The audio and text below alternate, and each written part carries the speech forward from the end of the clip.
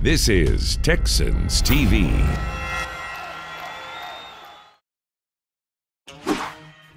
Get to know your Houston Texans President Jamey Rootes a little better. The best leaders are servant leaders.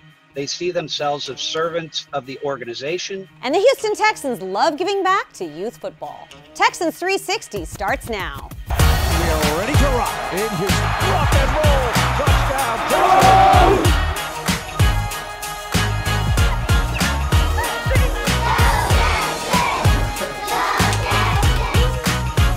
Guess when you think you've seen it all, there's always something else.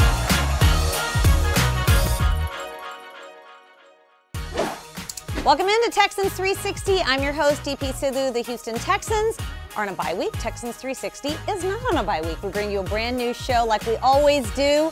The Houston Texans are always out and about in the community doing good things. They caught up with some local high school teams, and we'll show you that in this week's episode of More Than a Game. Also, we catch up with the very best fans in the world. But first, every week I sit down with a Houston Texans player for my Deep Slant interview. This week, players are not in the building. They've got the week off, but we wanted to bring you some of our very favorite moments so far this season from the Deep Slant interviews. Everyone knows your story about the 12th man. Maybe you're sick of talking about it. I'm never sick of hearing about it. It's such a great story. And I think a lot of people need to know that you are now an Emmy winner because the documentary Gilly won a Lone Star Emmy Award. Congratulations, first and foremost. I mean, sure, you can claim that I won an Emmy. I don't think I did too much. I think the Emmy definitely goes to Texas Film Works and Texags as well. And then one of the main producers in Clay Taylor, he worked with me every day. Really, it was kind of like his project baby. I knew he was going to do a good job with it. My story was in his hands. I was really excited to see the finished product, and it honestly turned out better than I could imagine.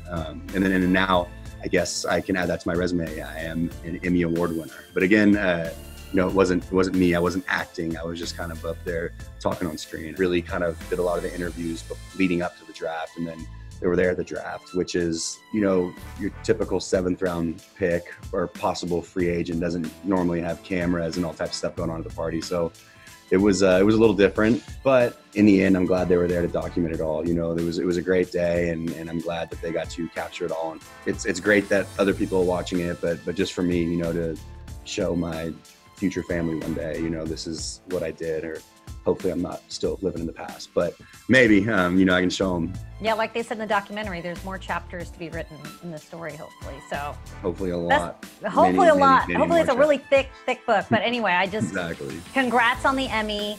You can see it. It's called Gilly. I believe it's on Texags.com. And best of luck to you, Colin, for the rest of the 2020 season. Always a pleasure chatting with you. Thank you. It was a pleasure as well. Well, you went to West Georgia and you majored in accounting. Yep. Did you ever think, you know what, I might have to, if the football thing doesn't work out, I might have to go back and be an accountant or something? No. Did you ever think what was going to happen if football didn't work out for you? I was in an interview at Northwestern Mutual for a salesman job when I got the call from like an NFL scout about they wanted to come see me work out for a few teams. And literally, as I'm walking out of the interview, I get a call from a random number, and they're like, hey, we want you to come perform for these couple teams. And I'm literally like, oh my God, I might got a chance. So how happy would you have been if you never got the NFL call, but you had taken the job? Do you think you would have looked back and thought, I wish it would have gone through? Would you have not looked back? You seem like such a happy-go-lucky guy. I feel like maybe you would have been like, it's crazy because I love football so much. So literally in that interview, I'm like kind of like watching, like, because I'm inside the office, I'm watching all the people around, kind of like what they're doing. I'm seeing all these cubicles. And I'm literally slowly and steadily like accepting, like, oh my gosh, it's over with. The fun life is over with. Just going through my head, like, I guess it's all over. And then I get that call. And that was the end of the sales career for now. Exactly. Yeah, maybe way later in the future. Well, we've definitely taken notice. Tyrell Adams, number 50 out on the field, making a name for himself this year in 2020. Tyrell, best of luck for the rest of the season. And you know what? I'm really glad that you did not take that job at Northwestern Mutual. Oh, definitely. Thank you so much. I appreciate you having me. Thanks, Tyrell. Well, you've been here the whole time Romeo Crennel's been here. He's served so many different roles. He's been defensive coordinator, he's been associate head coach, he's been assistant head coach with emphasis on defense. And And now he's serving as interim head coach. So how is he different from how he was when he was defensive coordinator? I know you know Rack so well. I don't think there's really much of a difference. The only difference is now he's overseeing the offense as well, too. So he's not really too heavily focused on defense, even though he's a defensive coach. You know, he comes in every day with the same juice and gets us all pumped up for practice. Rack, he's hilarious. He is definitely hilarious. Sometimes he say things that I don't even think he knows that what he's saying. It's just football terminology. That's it, literally. And then, you know, of course, in a room full of guys, you know, we're always going to take it the wrong way or whatever. So. All right, good stuff. Whitney Merciless on the Deep Slant 101 presented by Xfinity. You can catch those complete interviews on HoustonTexans.com. I also have a podcast format so you can follow along on iTunes. Meanwhile, Drew has a thing he likes to do called Drew's Dozen, and this week he had a brand new guest. Brand new for the Drew's Dozen, not brand new to us here at the Houston Texans. The president, Jamey Rootes. He's also an author. He's got a brand new book out, and Drew thought, hey, you know what? Let's get to know President Jamey Rootes a little bit better. So he did in this week's Drew's Dozen. We got Team President Jamey Rootes with us, and I say Team President, but we got to call you noted author now these days, Jamey, because you have penned a book. It's called The Winning Game Plan. Why did you write this? Well, Drew, we've had such an incredible run with the Houston Texans, and I think back to 2000 when we launched the team, and so many people told me, look, here's the deal. In Houston, Texas, if you win, people will come. If you lose, people won't come. And that's just the way it works. And I never believed that. I really felt in my heart that there was a plan that we could put together that would help us and allow us to be very successful as a business despite what happens on the field, because the reality is the NFL is set up for every team to go 500. And if you bank on winning, you're not going to do it every year. So there's got to be something else going on. My background is more consumer products, although I've been involved with athletics my entire life. And so I understand the idea of what is the human need that we fulfill and focus on that. And because people can watch our games at home. There's a reason why they come out and support the Houston Texans, and that's what we needed to tap into, and that's what the winning game plan is all about. As far as leadership goes, you've plucked from a lot of different folks across a wide range of subjects and areas, and you've melded it with what you got. What have you taken? What are some of the best principles and best leaders that you've kind of taken from that kind of shows up in this book? Well, I tell you, if you were to put it all in a ball, and you can't, because there's so many components that are talked about. The best leaders are servant leaders. They see themselves as servants of the organization, of the team. You know, they don't produce the results. They just create an environment where others can do their very best every day and feel very rewarded at the results that they achieve. And that's for me. I mean, as you ascend in any organization, you do less and less things and almost exclusively people in terms of the talent and the ability to work well with others, whether you're working up, down, out, or across. It's all about working with people. Okay, let's say the Texans win a game, noon game at NRG Stadium. What's the way you unwind after the game is over and you head on home? Well, you know, there's a lot of work that we have to do in terms of recapping what happened at the game off the field and identify the ways that we can get better. I mean, we have this get better mentality that's just part of our culture. So it's probably about 5 o'clock or so that I get home, and I go on my back porch, hang out with my family. Used to watch football with my son. Now I kind of have to do it on my own. He's at TCU now, but that's how I unwind is watching a game that I'm not that dialed into and just take a breath. Jamey, it's been great talking with you. The Winning Game Plan is out just about everywhere. You can get it on Amazon.com. That's probably one of the easiest places to get it, but anywhere else we should keep our eyes open for it? Well, November 10th, Amazon. Go that day, and there'll be some special offers for you. JameyRootes.com is a place for a number of resources that can, you know, it dovetails the book, but they're things that reinforce the messages that are talked about in detail. All right, thanks so much. The Winning Game Plan coming out soon, courtesy. Oh, and the net proceeds benefit the Houston Texans Foundation, so our Champions for Youth initiatives. Excellent stuff. Coming up next on Texans 360, Episode 3 of More Than a Game. Stay tuned.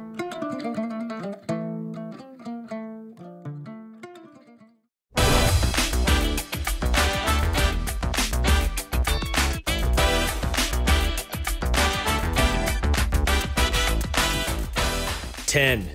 Linebacker Zach Cunningham became the 10th player in NFL history with at least 70 tackles and 2 sacks within the first 7 games of a season. 3. Kaimi Fairbairn is now 3rd in franchise history in career points scored. He moves past Andre Johnson, who had 388 career points, and now only trails Arian Foster and all-time Texans scoring leader Chris Brown. 1. Deshaun Watson became the first quarterback in franchise history to complete at least 60% of his passes in each of the first 7 games of a season. I'm Drew Dougherty, and this is By the Numbers, presented by FedEx. Welcome back to Texans 360. The show rolls on. Well, we've got a lot of Houston Texans players that went to high school right here in Texas. So you never know, the local high school kid down the street, he may be in the National Football League one day, and the Houston Texans certainly know it. They always want to give back to local high school football programs, and this week we captured it in our latest episode of More Than a Game.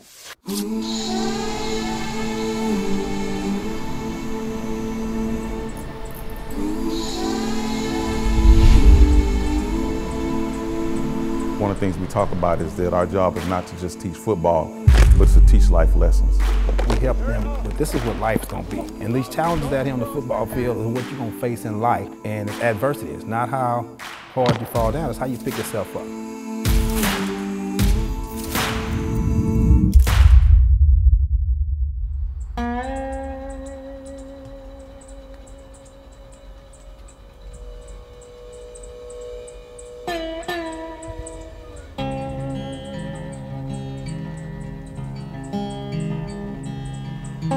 My name and position is Sean McDowell. I'm the head football coach, campus athletic coordinator at Foster High School in the Richmond-Rosenberg area.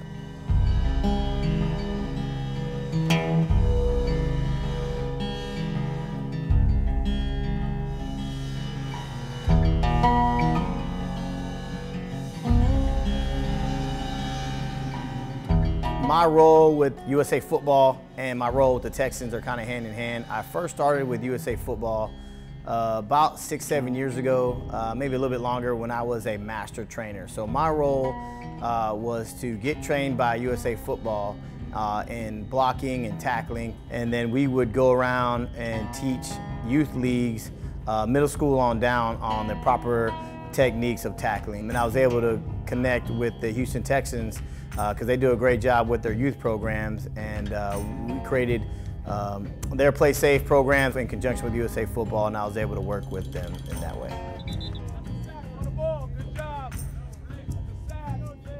I was blessed to be C.D. Lamb's high school football coach. Really helped to mature him and get him where he needed to be as a high schooler, and really help him get to Oklahoma. And then watch him take off in his career at Oklahoma was magical. The talent in the greater Houston area, not just including Richmond-Rosenberg, but all over the greater Houston area, is probably second to none. The Fort Bend Youth Football League has been around for a long time. And there's quite a few different leagues around here, with Katy Football League, and there's Gridiron Football League, but the Fort Bend Youth Football has been around so long. And it's just like kind of a pipeline. It's kind of like where it all starts. With the 40th pick in the 2020 NFL Draft, the Houston Texans select Ross Blacklock, defensive tackle, TCU. Yeah, I've watched Ross Blacklock probably since the age of 9 years old. Ross is a very good athlete. Ross played football, baseball. Ross also ran track. Watched him through high school at Elkins High School. As a matter of fact, in Little League, Ross was a running back, and now he's a defensive lineman, but he's always showed that athleticism.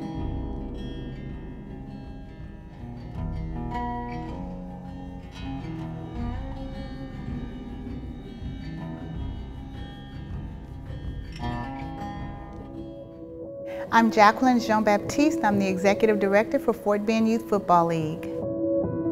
So the mission for Fort Bend Youth Football League is to teach the fundamentals of football and cheer, along with the camaraderie, teaching kids accountability and teamwork amongst each other. So the partnership that we have with the Texans is awesome. Our kids get to either volunteer, like on Sundays, passing out things.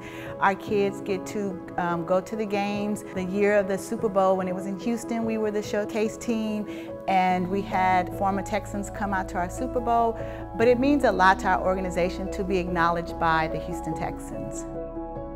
My name is Denny Ranish Jr. I'm the athletic director / commissioner of the Bay Area Football League. We've been around since 1977. First year we started, we had about 6 to 8 teams in our league, and now we've expanded. We're up to 16 teams in our league. Our mission, what the Bay Area Football League's always been about, is teaching these boys and some young ladies how to prepare themselves for junior high and high school ball. Our job here is to teach fundamentals of football and get them ready in an environment where, you know, they're being coached, but yet it is competitive.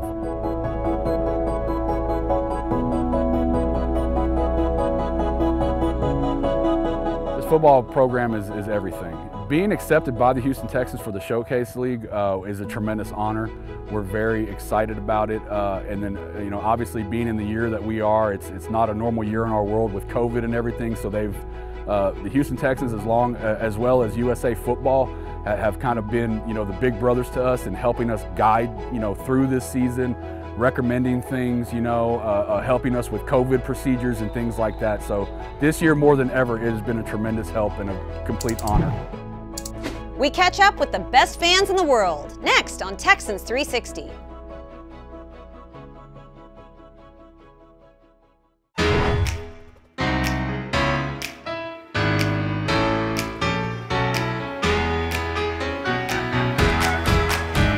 It is so good to see some fans in the building today.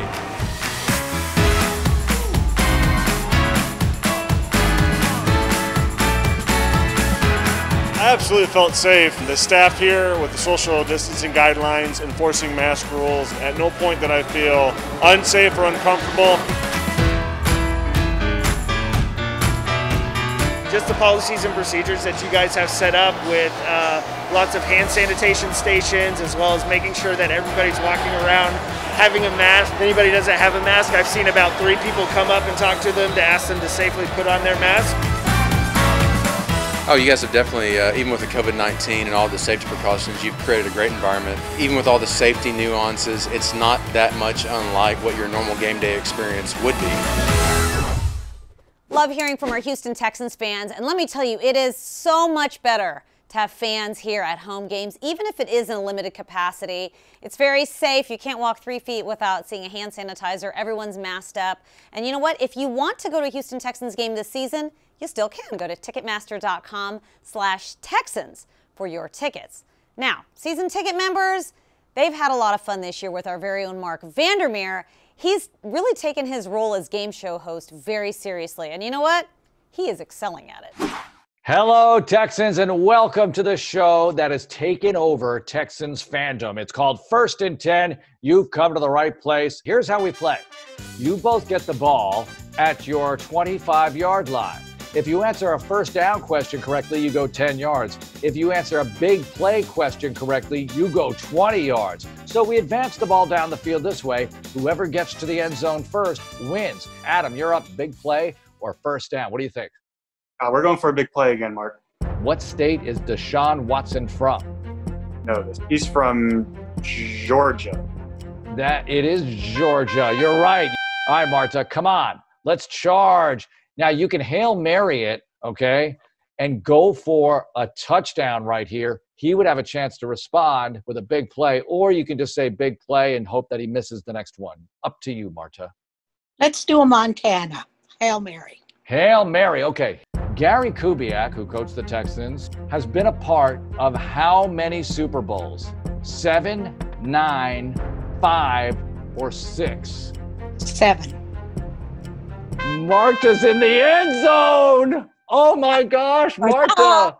You did Go it. Texans. Marta, you're the winner. How about that? Whoa, go Texans.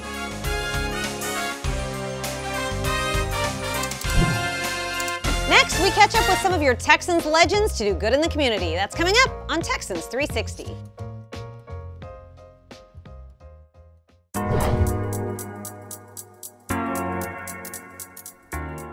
One final segment of Texans 360. We've got a lot of players that are active in the community, but even once they're done with their football careers here in Houston, Texas as an NFL player, we have former legends, former gridiron legends, former ambassadors still giving back and doing great things for the Houston community. And this week, some of our former players partnered up with Chevron for a community event that was really special. Take a look.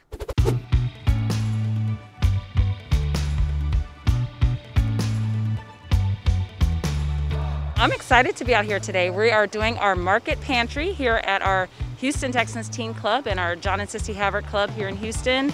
Today we are running our drive-through market pantry. So our families are coming through with their trunks popped open or their back doors open so we can put the boxes directly into their cars, make it a very smooth and seamless process for them to be able to have the food and resources they need.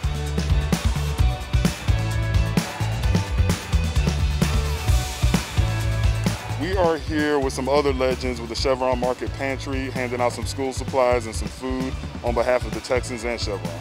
So today, very excited that our families get a special treat from activity kits for our kiddos, but we also are giving out a week worth of shelf-stable meals, including some produce and some juice and other substance that will keep them throughout this time.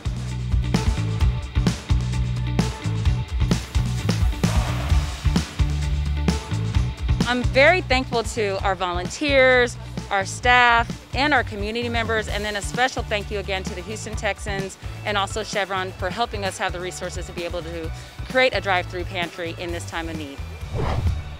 Always great to see Texans players, former Texans players, and everyone else doing good things in the community. Always good to see you, and we'll see you next week when the Texans travel to Jacksonville. It was fun catching up with you on the bye. Special thanks to everyone that worked on this show. Tyler Suddarth, Tyler Marcotte. For all of you watching out there, stay safe, mask up, and as always, go Texans.